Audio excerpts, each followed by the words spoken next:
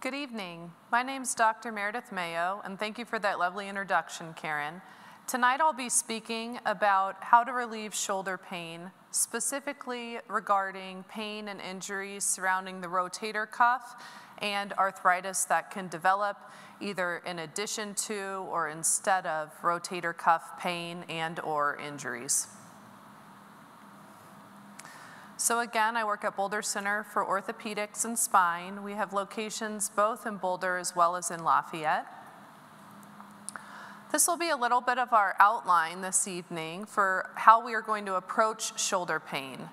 The most common causes of shoulder pain that are degenerative in nature that we see in adults include rotator cuff tendinosis / impingement, and that's a spectrum of an inflammatory process throughout the rotator cuff and surrounding the rotator cuff that we'll go through in detail. Then we'll move on to rotator cuff tears, which involves actual tearing of the tissue. And then we'll move on to osteoarthritis of the shoulder. And again, as I mentioned, that can occur with or without rotator cuff tearing, And lastly, we'll move on to what can happen when you've had a rotator cuff tear for a long time, whether or not you've known it, which is a specific form of arthritis called rotator cuff arthropathy. Through each of these sections, we'll talk about how I evaluate and manage these, both with surgery and without surgery. And we'll review the surgical options for each of these, including rotator cuff debridement, and the word debridement refers to cleaning up or removing gently torn tissue, and then rotator cuff repair. We'll also talk about a newer procedure some of you may have heard of, which is something called a superior capsular reconstruction for people who have rotator cuff tears that cannot be repaired. We'll also talk about shoulder replacement surgery, both the straightforward anatomic total shoulder replacement, and then lastly, we'll touch on what a reverse total shoulder arthroplasty is. For each of these sections, we'll also discuss what the recovery is like from surgery for these, which is a big deal here in our community when everyone is so active. To begin, we'll talk about the anatomy of the rotator cuff. The rotator cuff consists of 4 muscles, and when I see patients in clinic, I'll explain this as well, but how I describe it is the shoulder is a ball and socket joint. The rotator cuff forms the equivalent of a shower cap or circumferential covering over the top of the ball or the humeral head, which allows you to rotate your arm through space. The shoulder is the most mobile joint in the body, and these 4 muscles work in concert together to allow us to have adequate shoulder range of motion while still have a stable shoulder joint. The 4 muscles include the supraspinatus, which is the rotator cuff muscle that is on top and in front, which you can see depicted here in this picture. The second is the infraspinatus, which is the muscle that's on the top and the back of the shoulder. We then move on to a muscle called the teres minor, which is located in the back on the bottom, and then the subscapularis, which is on the front in the bottom. Each of these has a truly independent function. The supraspinatus is the most commonly torn rotator cuff tendon in our body, and what its muscle is supposed to do and why it's so frequently torn is it's the muscle that's responsible for you lifting your arm up away from your torso. The infraspinatus is the second most commonly torn tendon or muscle group in the rotator cuff, and what it involves is rotating your arm away from your body when your upper arm is against your side. The teres minor is the least commonly torn, and what it involves is rotating your arm when you're up like this, if you can imagine throwing a ball.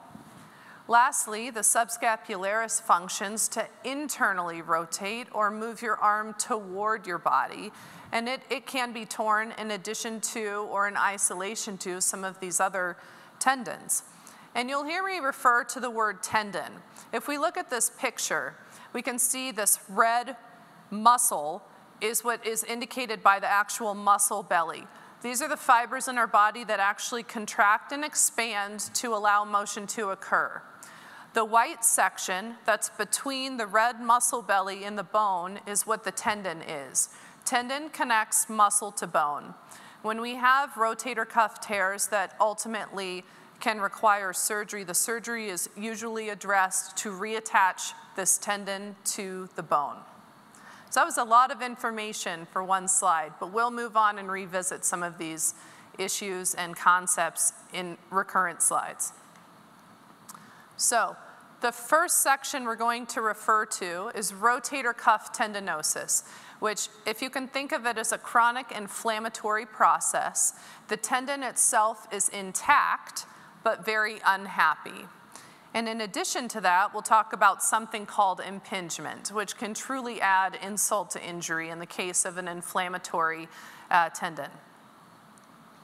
So this is the most common cause of shoulder pain. And what it causes is external compression on the rotator cuff. We've also heard the term bursitis. So this whole spectrum of impingement, bursitis, rotator cuff tendinitis, they all go hand in hand. Your physician, provider, physical therapist may refer to them in different ways, but those three things together all go hand in hand. So when we talk about the subacromial space, if you see on this slide, you can see this red, angry tissue irritated by this bracket. The subacromial space refers to the space above the humeral head, but below the acromion. The acromion is a bony projection of our shoulder blade as it wraps around the body on the side. It's that shelf of bone you can feel if you take your hand and push on the top of your shoulder. Between that humeral head or ball of the shoulder and the acromion lives your rotator cuff. So you can imagine when you go to lift your arm out to the side, you are decreasing the space between your arm bone and the acromion, which can then cause impingement or pinching. That pinching in isolation can be very painful. It can also cause a buildup of inflammatory fluid or tissue called bursa or bursitis. And lastly, it can cause inflammation within the rotator cuff tendon itself, even though the tendon is still attached to bone. So altogether, these things can produce a chronic inflammatory state. And now we'll talk about how people present when they have these. So when I see people in my office who have this, their most common history includes shoulder pain on the side. They'll grab the side of their upper arm, and occasionally they'll point to the front as well. They have difficulty with overhead activities. Imagine reaching up to put a plate away, or even overhead sport activities like rock climbing. They'll also have challenges with reaching far away from their body or behind their body. The most frequent thing I hear is, it hurts when I reach in the back seat when I'm in my car. The difference and key that I'm listening for when I meet patients and they're describing their discomfort is, you've noticed I haven't mentioned anything about weakness. While this is very painful, patients should not have weakness from this set of inflammatory processes, and that's because the rotator cuff tendon is still attached. This can usually occur in slow onset, meaning over time it gets a little bit worse, a little bit worse, and a little bit worse.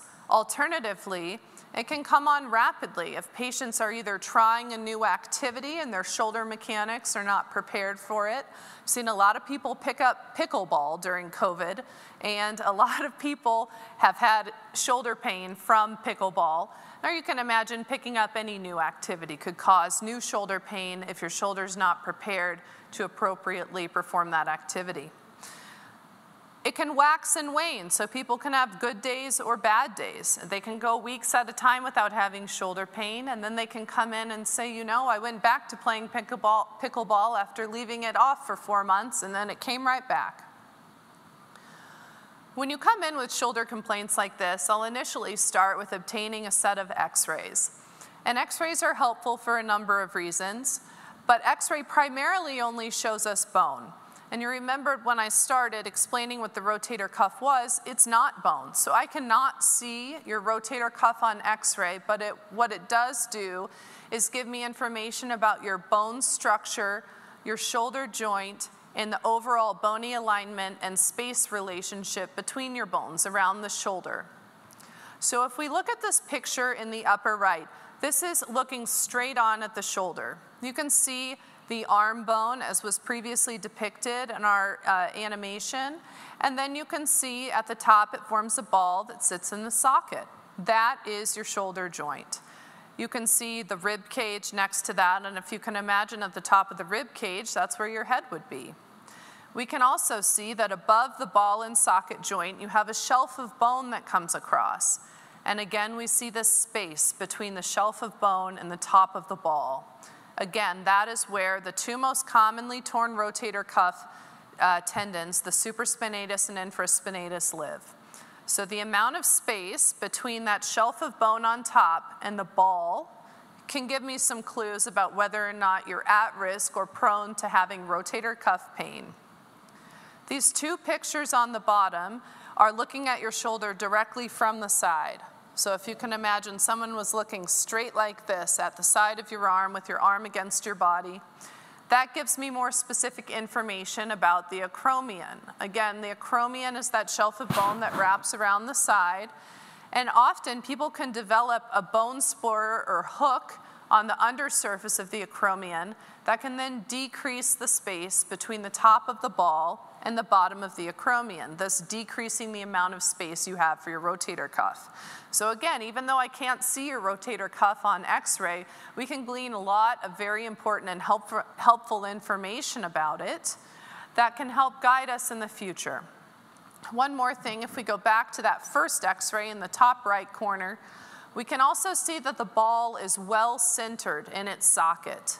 The rotator cuff functions to hold that ball down in the socket. We'll see some x-rays later when we're talking about different abnormalities in the rotator cuff, when the rotator cuff has lost its function and that ball starts to move out of the socket. So our physical exam, I've already depicted some of these, and they're very similar positions of the shoulder or arm that people will complain bother them at home. And so honestly, when you come into the office, what I'm trying to do to evaluate if your rotator cuff is the source of your pain is to try to pinch that rotator cuff on top and reproduce some of that inflammatory pain. So what the most common mechanisms that we do in the office to do this is, as you can see in this bottom left cartoon, someone will put their hand on the top of the shoulder and then either move your arm for you or you can move it and bring it up like this. If that reproduces pain, that's a good guide to whether or not your rotator cuff is being pinched. Additionally, if we bring your arm out to the side and rotate it in like this, that decreases the amount of space between the acromion and the humeral head, thus also pinching the rotator cuff. Go back to this slide one more time. Again, remember, we'll talk about strength testing later. I'm not touching on strength testing here because patients with this do not have weakness. So, our initial course of treatment for this condition and spectrum of inflammatory processes around the rotator cuff includes non-operative management. And this should be fully exhausted before you consider stepping into the surgical options. So the first line of treatment is a class of medications we refer to as non-steroidal anti-inflammatory medicines, most commonly known as things like Aleve, Advil, ibuprofen. There are other forms that you can obtain in a prescription variant that are sometimes a little bit easier for patients to manage. But in general, you can manage this with over-the-counter anti-inflammatory medications. That being said, most people don't take them on a structured prescription level dosage or basis, and so we can sometimes help guide people on how to manage these over-the-counter medications even if they don't want to try a prescription version. The next step generally includes either a combination of a home exercise shoulder program that we can help arrange for you, or, in my preference, is meeting formally with a physical therapist. The reason is, even if I show you how to do a set of exercises in the office one time, we're not going to have the opportunity to repeat them or go through them multiple times, and certainly not once your shoulder is starting to fatigue and be uncomfortable. Alternatively, the physical therapist can truly verify that you are doing exercises correctly with the appropriate form, doing them for the correct duration or repetition. In addition, doing them in a manner that will improve your overall shoulder function, and they're able to alter or adjust exercises for you if you have discomfort or are ready to move on to the next step. They also have the ability to add in things what I refer to as modalities. So I think of physical therapy in two categories. One is exercise related, and the other is something called modalities. So again, I mentioned the shoulder is the most mobile joint in the body. When the shoulder starts to hurt, certain muscles get weak, certain muscles get excessively tight and do what we call spasm. And physical therapists can help break that spasm process either with manual therapy such as massage. They can do things that are more stimulating to the muscle, either with an ultrasound machine or something called dry needling. And these things can be very helpful for people to break this pattern of shoulder mechanics that are a little bit off and get ready to move forward. Additionally, you'll talk to patients about modifying their activities. So things that are very hard on the rotator cuff and shoulder in general are any repetitive overhead activities, whether that's through your job. Electricians have a very hard time with rotator cuff abnormalities and pain. In addition, if you were a lifter or rock climber, as so many people are in this community, sometimes we have to modify the way that you lift or your climbing mechanics, and we and the physical therapist can work with you on this as well. Lastly, I reserve a corticosteroid injection, which is an injectable form of anti-inflammatory medicine for people who simply aren't progressing the way that we would hope or expect that they would. This steroid injection is really reserved to help people get over severe inflammatory pain so that they can sleep more comfortably at night and also be comfortable enough to do and participate in the physical therapy exercises and regimen. So you say, well, all of this sounds great, no surgery. Well, it doesn't work for everyone. You know, sometimes people's bony anatomy with that undersurface of the acromion diving down in a big spur, no amount of physical therapy can overcome that in some people. And so I generally offer surgery for patients with this spectrum of rotator cuff inflammation, bursitis, impingement, for people who have tried over 3 months of therapy without adequate improvement. And what that surgery involves is something called shoulder arthroscopy. Shoulder arthroscopy is a minimally invasive surgical approach to the shoulder. And what it involves is anywhere from 3 to 5 small incisions, less than a centimeter in size, that allow me to insert a camera within your shoulder and look under direct visualization at your shoulder's mechanics. I can move your shoulder with the camera inside. I can repair things. I can, in this case, for this abnormality, remove that extra bone spur above the rotator cuff. If you've built up inflammatory tissue that can't be helped by any amount of Advil or Aleve, I can remove inflammatory tissue. It's extra tissue. That's what we call non-structural, meaning it has no benefit for you, it's just causing you persistent pain. The advantage of this is that the recovery is very quick because we're not asking any tissue to heal. Apart from your surgical incisions, in my practice, you have essentially no restrictions right away. I do get you back into physical therapy to verify that you have appropriate shoulder mechanics after surgery, but people are back to almost all activities within 6 weeks. So now we're going to move on. We're going to kind of work in a sequential manner. So the first step was no tearing or involvement of damaged tissue. It was inflammatory. Now we're going to step into the spectrum of rotator cuff tearing. And there is quite a spectrum within how the rotator cuff and to what degree the rotator cuff can be torn.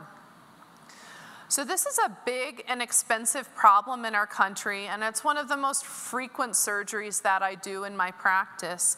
Rotator cuff tearing affects about 17 million people in the US each year.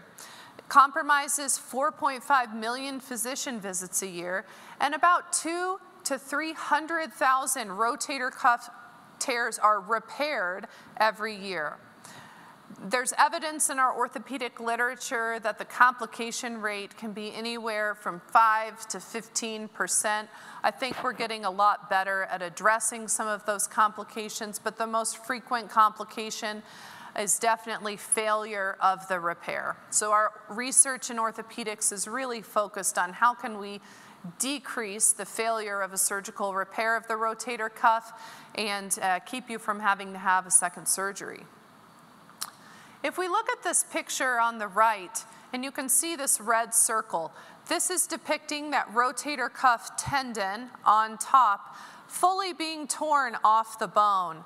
That tissue in that small, dark, irregular circle shouldn't be there. That tissue should be smooth and against the bone like the other white tissue you see in that square. And again, if we look at the bottom picture, this is another reminder of the rotator cuff anatomy. And again, in this picture, muscle is red, and then the white tendon or rope connects the red muscle to the tan bone. Again, here we see the bracket that says rotator cuff tendons, and again, the tendons of the rotator cuff that are most frequently torn are the two tendons on top.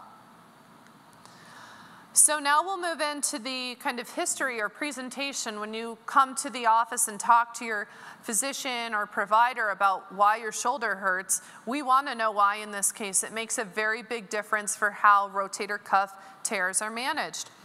So I kind of classify this into two groups when I meet someone. One is, did you have an injury? And that doesn't mean that you necessarily fell off a 20-foot ladder, although unfortunately sometimes it can be that. But it can even be as little as I was walking my dog, I tripped, I caught myself with my arm outstretched.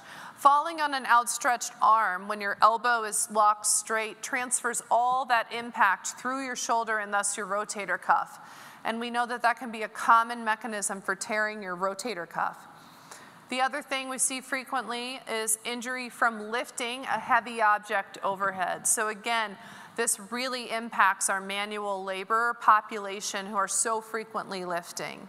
And often, I have to say, during COVID, so many of our lovely postal service and Amazon workers who have helped us survive for the last year. If you've had a major trauma, like a fall off a ladder, you actually can hear a pop. Some patients have presented to my office saying, I fell, I heard something tear, it was the worst sound of my life, and now I'm here. That's a major red flag. The last thing that's very concerning after a traumatic injury to a shoulder is if you've actually lost range of motion in the shoulder, meaning even if you are not having pain, you cannot lift your arm. You cannot rotate your arm. If you're having loss of shoulder function that is independent of your level of pain, that's very concerning to me. So that's our traumatic rotator cuff tearing symptoms. The second section is people who have had slow degeneration of their rotator cuff over time. And this can happen in a similar pattern to our presentation I described earlier of the inflammatory state, except in this case, these people have weakness in addition to pain. So it may be, it hurts when I reach in the back seat of my car, but I also can't lift up to get a plate out of the cabinet in the kitchen. These patients also have a lot more pain at night. Sleep is one of the main things that drive, or I should say lack of sleep, is one of the main things that drives people in to actually get treatment. And then lastly, difficulty with daily activities. People who've had these for a long time can have difficulty combing their hair. If you're a woman, a common complaint is difficulty fastening their bra. Things like that, very simple things that we take for granted on a daily basis can become very challenging for people. Risk factors for having a significant rotator cuff tear without an injury include being over the age of 60, particularly over the age of 65, using tobacco products, and being diabetic. There was a very, very interesting study now done about 10 years ago where we got MRIs of people, thousands of people, of their shoulder, whether or not they had shoulder pain. And I tell people this all the time in the office. At the age of 65, whether or not you have shoulder pain, you have a 50% chance of having a complete, meaning the tendon is completely torn off the bone. 50% chance at the age of 65, whether or not it bothers you. What that tells me is that biologically with time, this tissue is degenerating and starting to not be able to accommodate our everyday activities. So again, like our last series, the x-rays are often normal in these patients. So again, in this case, physical exam, I'm more focused on, well, what is your strength? You may have pain, but I'm really more concerned about your strength if you've had a really traumatic injury. So for people with very massive tears or very acute or recent tears, sometimes they can't lift their arm over their head. They'll start to lift their arm, and then they won't be able to, and they'll start to just lean their back to compensate for lack of shoulder motion. Alternatively, I can lift their arm up for them, but they won't be able to hold it even against the force of gravity, and it will drop. That's what's depicted in these two pictures on the bottom of the slide. Lastly, they'll have weakness. So I'll have people bring both their bothered and normal arm out like this, and I'll frequently push down to test the supraspinatus strength. And I kind of use your uninjured arm as an internal control to see what your normal strength is, and gives me a good measure of how much weakness, if any, you may have. So if there's any take-home point from this lecture, I would say that traumatic shoulder injury should be evaluated by an orthopedic surgeon. Rotator cuff tears that have been neglected for a long time can become much more complicated, both for patients but also for surgeons. So if you have an injury to your shoulder and you are at all concerned, you should be evaluated by an orthopedic surgeon or an orthopedic practice. And the way that we do this from an imaging perspective is, remember I said the x-rays are frequently normal and only show us bone. At this point, if I'm really worried about a rotator cuff tear, I'll order something called an MRI without contrast. This is a magnet-based three-dimensional imaging system that gives me information about the soft tissues within the shoulder, particularly the rotator cuff. It also gives me good information about the cartilage or joint surfaces that go over the humeral head or the ball and socket, and can let me know if there's any arthritic component as well.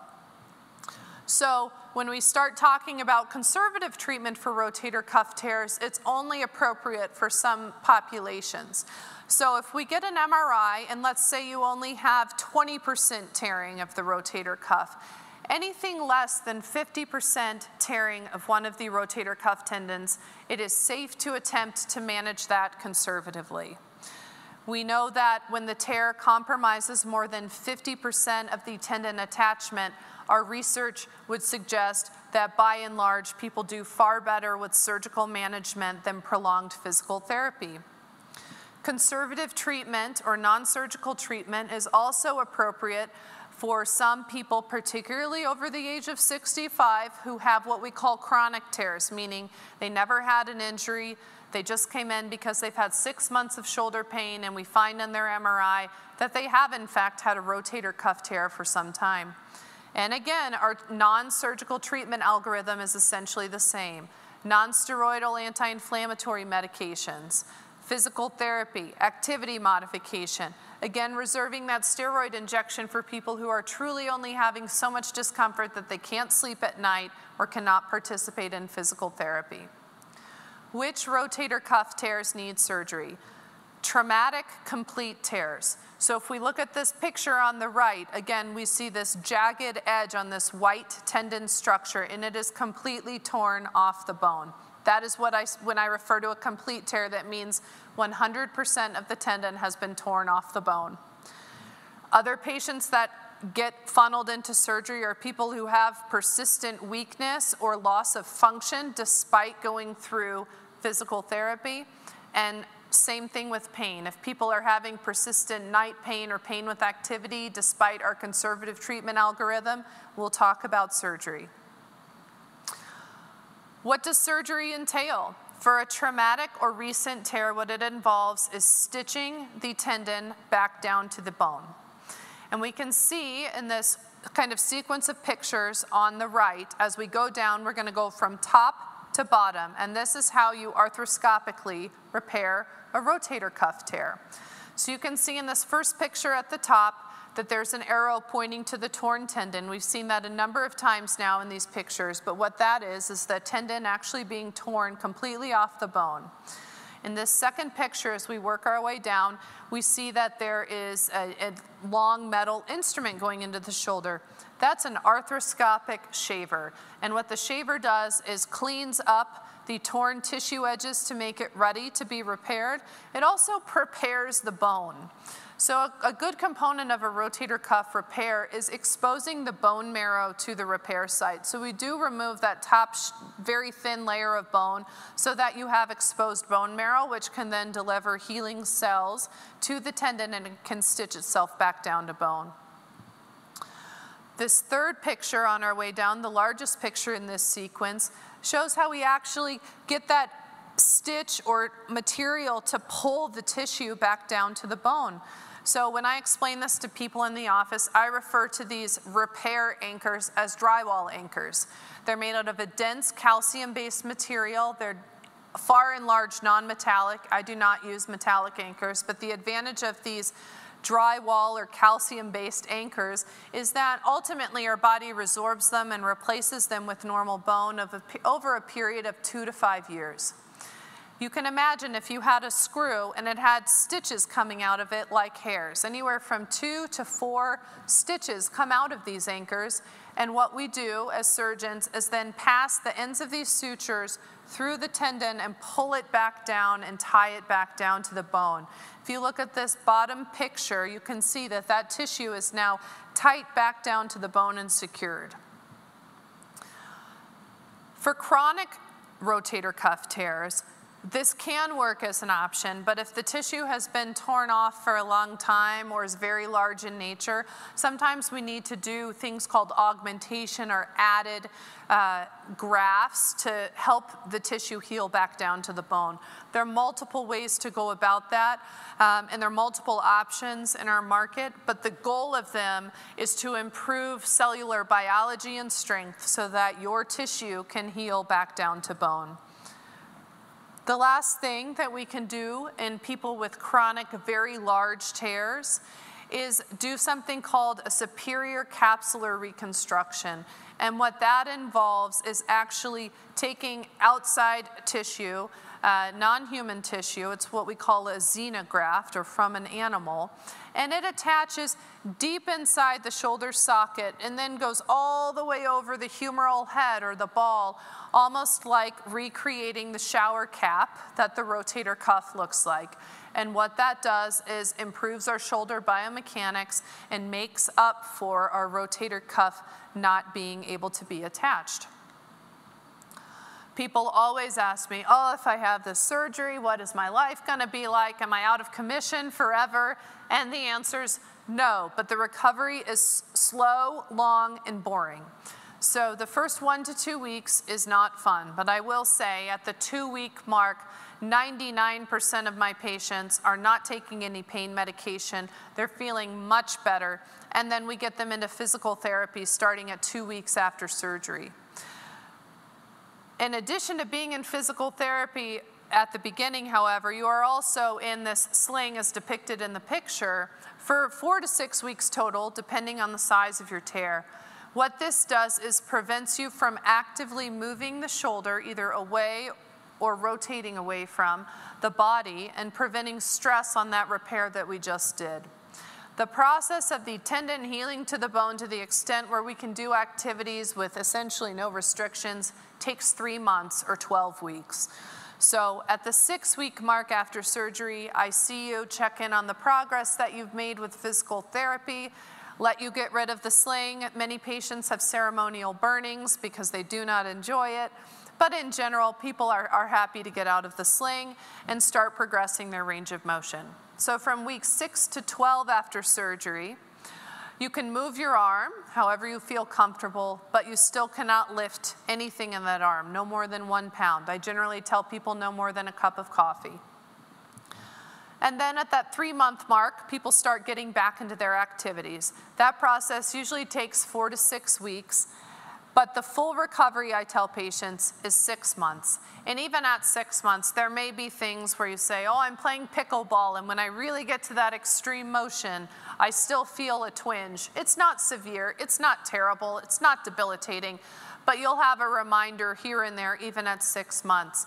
We know from our research that people continue to improve from this surgery from 6 months up to 2 years after surgery.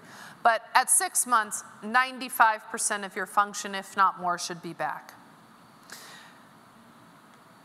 So now we'll move on to the third part of this, which is a little bit outside of the rotator cuff, but unfortunately people can have rotator cuff and this at the same time.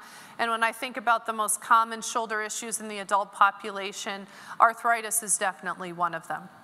So now we're going to talk about glenohumeral osteoarthritis. Glenohumeral simply refers to the ball and socket joint I've showed you in a number of pictures, and arthritis I think we're all familiar with. It's essentially wear and tear of our joint surfaces to the point where we have consistent, daily, debilitating pain. So people with arthritis present in the office in a slightly different manner. They have a slow loss of range of motion. Some people come in and don't even have pain, but just can't move their arm. They're literally just stiff. And the difference between that and the rotator cuff patient is, while a rotator cuff patient with a really bad tear can't lift their arm, but I could lift their arm if I took their arm and lifted it myself. In someone with severe arthritis, nobody's moving their arm. They can go to there, I can take their arm, but it can't go any farther. The simplest way to think about arthritis is you have a square peg in a round hole. You have a true mechanical block to progressing that motion. This is what we call wear and tear arthritis, meaning it happens over time. People can notice audible popping and true grinding sensations with shoulder motion.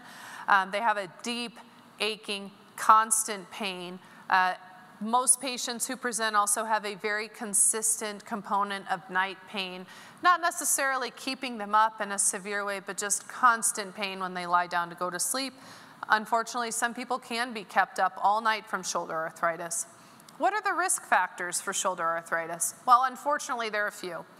One is throwing athletes. So we know, and we're getting better and better about educating our young athletes about this, but at least when we start to see 50, 60-year-olds who said, oh, I threw the baseball from the day I could walk until I finished high school, that alters your shoulder mechanics for the rest of your life.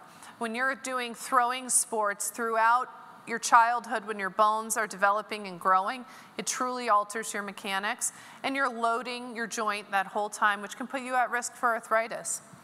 Secondly, I've touched on our manual labor population. They constantly lift repetitive, heavy loads on a daily basis in what we call non-functional or non-anatomic positions. So we are not meant as human beings to lift 100 pounds over our head 20, 50 times a day. We are not meant to do that. So electricians, plumbers, people like that, people who work for the Postal Service, again, thank you. But yes, you're at risk for developing shoulder arthritis. Another class of risk factor is something called rheumatologic disease. So rheumatologic disease is a fancy term for referring to people who unfortunately have a genetic or congenital risk for developing what's called inflammatory arthritis. These are things that you hear people of saying, I have rheumatoid arthritis, I have lupus. There's a huge family of these rheumatologic or inflammatory arthritic conditions that attack our good cartilage in our shoulder and cause it to break down. Another thing that we see frequently is people who've had a dislocation of their shoulder. So sometimes people say, oh, I dislocated my shoulder once when I was 19 being dumb and doing something I shouldn't even tell you about. And then they'll say it was fine for 20 years, come in, and they have full-blown shoulder arthritis. Well, that can definitely put you at risk. And we also know if you've had a prior shoulder dislocation, it does not matter if you had surgery or did not have surgery for that dislocation. Purely by dislocating, you are at risk for developing arthritis. So the last risk factor is if you have a fracture or broken bone to the top of the arm bone or humerus near the ball, that involves the joint. And again, we're at risk for this whether or not we have surgery for it. These x-rays on the right depict what we call humeral head fracture, or fracture of the ball section of the humerus on the top. And then on the bottom, that's how we fix those fractures. And that's an excellent fixation with good anatomic alignment, but again, we're still at risk for arthritis. So x-rays, as opposed to the rotator cuff spectrum of injury, arthritis x-rays are extremely helpful for surgeons. We get multiple views. I usually get 4 views that let me look at the joint from different angles and help me determine if you have mild, moderate, or severe osteoarthritis. Oftentimes, when we get into discussing surgery for these patients, we'll start looking at MRIs and or CAT scans. Again, MRIs give us 3-dimensional information about the soft tissue and cartilage structure in the shoulder. CAT scans are really 3-dimensional information about the bone structure that can truly assist in surgical planning for potential shoulder replacement surgery. So, this is that same x-ray we looked at before, one of the first x-rays we saw tonight. The image on the left is a normal shoulder x-ray looking straight on. And this is what we call an AP, or anterior to posterior view. Look at that picture on the left. Everything's nice and happy. The ball's very round. The socket's nice and happy. Look at that picture on the right. We can see here that the ball is starting to have an irregular surface. There's no space between the ball and socket. We can also see that there are dark spots within the ball and dark spots within the socket. Those are called cysts. Those are very helpful signs on an x-ray, because what it shows me is that the shoulder has received excessive force across the bone surfaces for a prolonged period of time. You do not develop cysts like that overnight. You do not develop this large bone spur, extra bone growth we see at the bottom of the ball in the picture on the right overnight. These things take time, and they're all bony manifestations of your cartilage or joint surface wearing down and not being able to adequately transfer force across the bones. More pictures here. These are more for me than for you, but we're going to go through it because we're talking about how I manage these. So this is looking at the shoulder in a slightly rotated view that gives me more information about the specifics of the ball. So this is just a little bit of rotation, looks pretty similar to you guys, but for me gives me extra information about the rotational component of the shoulder. This is that view we saw earlier when we were looking at the hook of the acromion as it dives down. This is a normal x-ray on the left. On the right, this lets me know if the ball is centered in the socket when I'm looking at it from this direction. Sometimes with arthritis, the ball starts to slip out the back of the socket, which can be a helpful indicator for how to manage these with surgery. This is a view called an axillary view, and what it is you would put your arm out like a chicken wing, and the x-ray beam, instead of coming from straight on or side to side, would come from top to bottom. So you can imagine this is what I would call the cross section of the shoulder joint. So again, on the left, we're seeing the ball and the socket, and there's space between the ball and the socket. On the right, the biggest difference is you can see that ball is right up against that socket, and there is no cartilage or smooth surface left between the bones. The MRI can give me different information. This picture on the left shows me how I described you can form cysts. These bright white circles within the bone on the left are cysts that we see. The MRI also lets me know if you have an intact rotator cuff. Like I mentioned, some people can unfortunately have both rotator cuff tearing and arthritis, and that affects how we manage them surgically. But most importantly, this also gives me information about the socket. If we look at this picture in the middle, we can see that the socket is worn out with cysts as well. And then lastly, the picture on the right, really again more for me than for you in this case, but this just shows that the rotator cuff attachment is intact. So, physical exam. We've got our history for shoulder arthritis. We've had our pictures. Now we're going to, again, always do a good physical exam. And like I mentioned, people with bad shoulder arthritis have range of motion that is limited in all directions or planes. External rotation, which is depicted here in this cartoon, when your arm is at your side and you try to go out, that is disproportionately lost in people with bad shoulder arthritis. Many people cannot do it at all. They'll come in and they'll be right here. Really, really bad arthritis, they can't even get to what we call a neutral position. And again, we talked about the noise and grinding with range of motion. So initial conservative treatment for this is a little bit different, and it depends on the severity of the arthritis. But you can see this algorithm is essentially in the same kind of category as their other shoulder abnormalities. In this case, though, we'd use steroid injections more liberally. Arthritis in general is an inflammatory process, and the steroid can help really calm down that inflammatory process in people with mild to moderate arthritis and prevent them from feeling the pain of the arthritis. The steroid injection does not stop the arthritis, it does not reverse the process, but it can provide people enough pain control that they feel like they have an increased range of motion. I offer physical therapy for shoulder arthritis, but different than rotator cuff injuries, I do not push it much. So if people go to physical therapy and they say, physical therapy hurts, we stop. And I say, okay, it's not worth it. Maintain your range of motion and strength at home. But remember I said arthritis is like pushing a square peg in a round hole. Physical therapy cannot compensate for that square peg and round hole. It can make up for all the muscles around that and optimize those, but if people are truly having that mechanical grinding and that's what's stopping them, physical therapy is not going to be the answer. Anti-inflammatories, again, can be very helpful for this. Again, arthritis is an inflammatory process, and a structured, regular course of anti-inflammatories can get people a long way. I've seen people who unfortunately have bad arthritis in their 40s and want to wait to have surgery, which is totally reasonable, and even a structured course of Advil has helped them get 5 years of longevity out of their native shoulder joint. You know, I put this on here, and this is a big question mark in orthopedics in general. PRP, or stem cell injections, what PRP is, it stands for platelet-rich plasma. And what that involves is taking your own blood, spinning it down in a system that then separates out the cell types, and then we can re-inject the cells that in our blood that have healing properties, essentially, and can stimulate healing. Same thing with stem cell injections.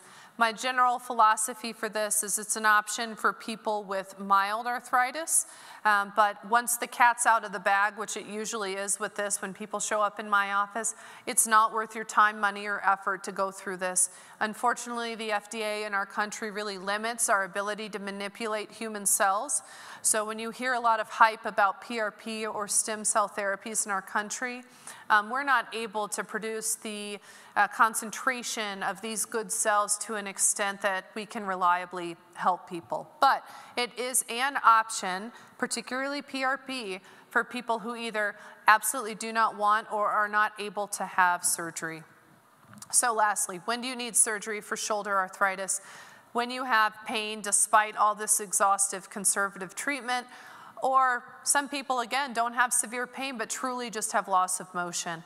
And if people come in and say, I can't brush my teeth, I can't feed myself, I can't get dressed because my shoulder motion is so bad, that in my mind is a reason to consider shoulder replacement surgery. The simple option for mild to moderate shoulder arthritis is something called comprehensive arthroscopic management. This is our best and least invasive way for people with mild arthritis to attempt to maintain and keep their native shoulder joint. Arthritis, and we didn't see this so much on the x-ray, I showed you a little bit of a bone spur, but sometimes bone spurs can break off, and you can truly have a piece of bone floating around in your joint. It's almost like having a rock in your shoe. We refer to these as loose bodies. So sometimes arthroscopically, we can go in, release all the soft tissues around the shoulder to an extent that it allows your shoulder to move more. We can remove these loose pieces of bone or cartilage that have broken off.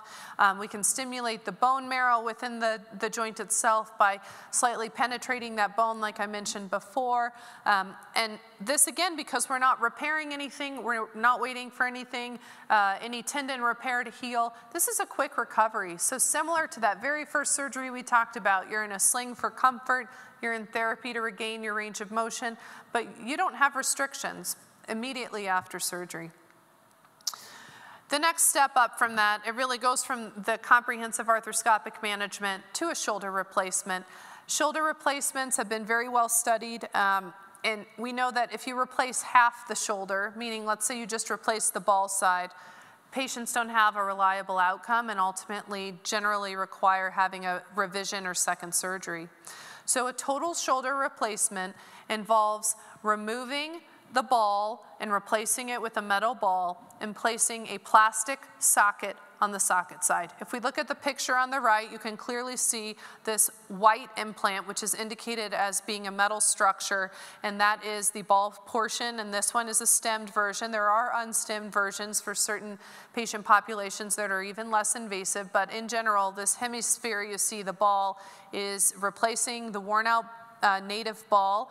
And then what we cannot see on x-ray is the plastic socket, because x-ray doesn't show plastic. But you can see within the socket, you see one white line that depicts where that socket was centered. So this is what we call an anatomic or normal shoulder replacement. The post-operative course for this, so patients ask, do I have to stay in the hospital? No, you don't. You can go home same day from having this surgery. Oftentimes people do stay throughout the duration of the day, and then I always say, if you want to stay the night, stay the night. It's not a big deal, whatever's easier for you. It can be a lot to manage for both, not only the patient, but family members as well. So having the option to stay overnight is nice, but some people are adamant they want to go home, and if we can do that, that's great. Pain control-wise, going home is a very reliable and safe option. Again, we do the sling with that pillow between your arm and your abdomen for 6 weeks, and that's because to replace the shoulder, we have to separate some tendons and then we have to let them repair. So we're doing our progressive physical therapy again for 12 weeks, very similar recovery as to the rotator cuff repair. And then same full recovery at around 6 months. Again, we're gonna have twinges and things that may still bother us, and we'll still have that continued improvement from 6 months up to 2 years after surgery. So this last section, we're gonna keep this quick. This is the most complicated and also least frequent, to be honest. This is called rotator cuff arthropathy. This is a form of arthritis that occurs when you've had a chronic rotator cuff tear that has been going on so long and is so severe that it truly alters the way that your shoulder mechanics work. It alters that ability to keep the ball in the socket, and the ball starts to migrate or move upward from the socket, so you don't have the same joint mechanics that we do in a normal shoulder. So I get concerned for this diagnosis when people come into the office and say, I've had a rotator cuff tear for a long time. Someone told me to have surgery 15 years ago and I couldn't do it because of work, or I was scared, I didn't want to. Whatever the reason is, they didn't have surgery, they had a rotator cuff tear that they were told needed surgery and they didn't. These people are concerning for having this form of arthritis. Some people come in and have a complete loss of shoulder function, something that I refer to as pseudo-paralysis. So they're not actually paralyzed, but they literally can't move their shoulder because the tendons are not attached that would allow them to move their shoulder. The other thing that we see sometimes is that people will come in and say, well, you know, I had a minor injury about 10 years ago. My shoulder hurt for a few months. I didn't do anything about it.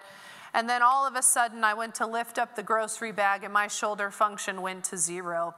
That's concerning that they may have had a bad rotator cuff tear in the remote past, even without injury. And finally, this was the straw that broke the camel's back. So what are the risk factors for these? This is, again, something just like with our rotator cuff degenerating with time, age is a risk factor for this. So age over 70, females are more at risk for developing rotator cuff arthropathy, as well as, again, the classification of rheumatologic disease or inflammatory arthropathies. Imaging, same x-ray series. It determines, for me, what degree of bony change we've had from this chronically dysfunctional rotator cuff. And this does progress with time. I always get an MRI or CT scan for these patients depending on what the x-ray looks like. So this x-ray, if we look at this, this picture on the left, you can see that that ball is no longer centered in the socket. That ball has moved up and is almost touching the acromion. So that picture on the left alone tells me the whole story. You have no rotator cuff if you have this picture on the left. If you look at these two pictures on the right, these are more subtle but helpful for me when I'm doing my measurements in the office. The picture on the bottom shows a more normal space between the acromion and the humeral head. You can see it's measured at 16 millimeters. Once we get below about 6 or 7 millimeters, like this picture on the top, if you can imagine, that's not very tall. 5 millimeters is nothing.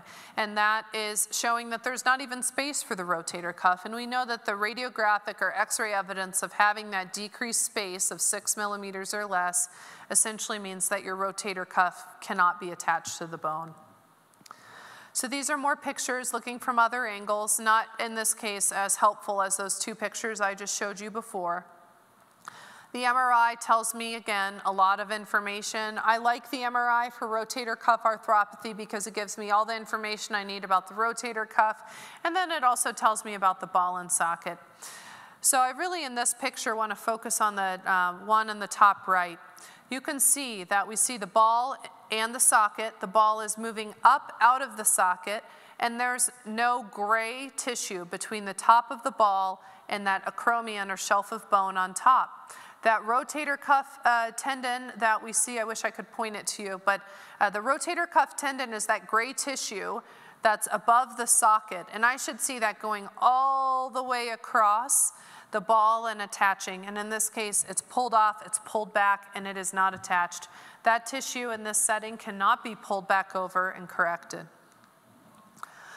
So exam is fairly similar to things we've described for this. So very limited motion in all directions. That, again, phenomenon of pseudoparalysis where people can't move, but perhaps they can move if I move their arm for them. That's what true pseudoparalysis is. We see in this picture of this gentleman, you can have actual wasting of the muscle in the back of the shoulder, and you can have bony prominence in the front of the shoulder as that ball starts to move up. Again, our conservative treatment pathway is essentially the same. I would not even consider the biologic component or PRP or stem cells for this category. It would not be helpful. So again, same things for regular shoulder arthritis. When do you need surgery? Pain despite conservative treatment, progressive or debilitating loss of range of motion. And this is what a reverse shoulder looks like. And a reverse shoulder replacement is the appropriate treatment for rotator cuff arthropathy. You say, why in the world would you do that, and what is it? A reverse shoulder is putting the ball on the socket side and the socket on the ball side. And what that does is it compensates for you having a deficient rotator cuff. You must have a functioning and intact rotator cuff to be able to have the first type of shoulder replacement we talked about, the anatomic shoulder replacement. So what this does is it recruits or uses other muscles in our body to make up for the dysfunctional rotator cuff. So post-operative course is essentially the same. The one thing we know about this, and we're getting less and less restrictive about this, is our implants get better and better, and we have more and more research.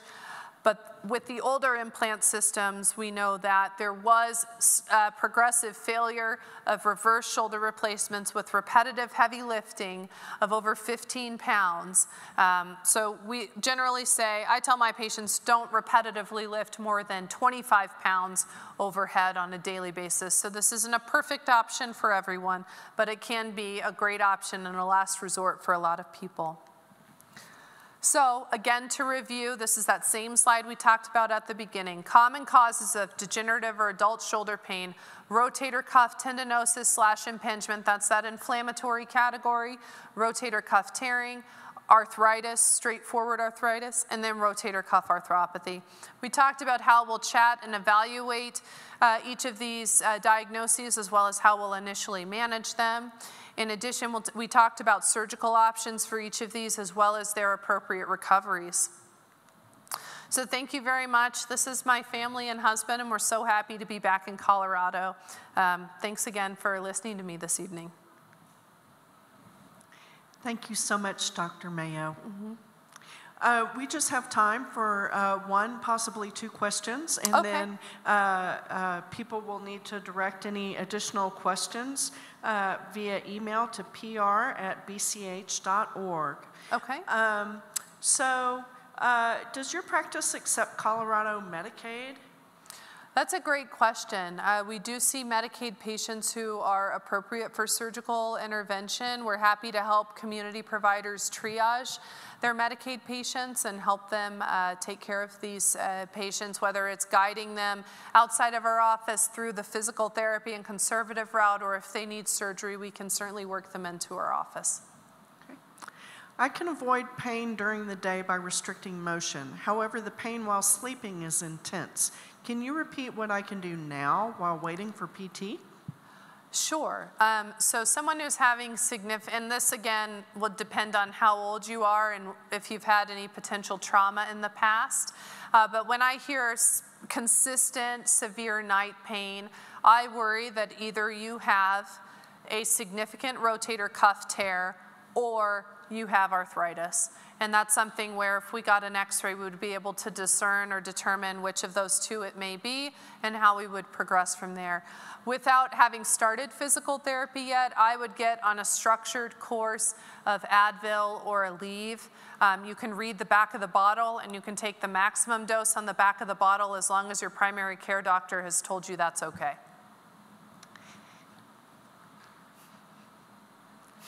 Thank you again for your time tonight and Sure. all of the information, Dr. Mayo. Great. We've come to the end of our time. A recording of tonight's lecture is available at bch.org/livestream. You will receive a post-lecture survey by email. Please take a minute to fill this out. Again, please visit bch.org for information on the COVID-19 vaccine. Thank you for joining us, and have a good night.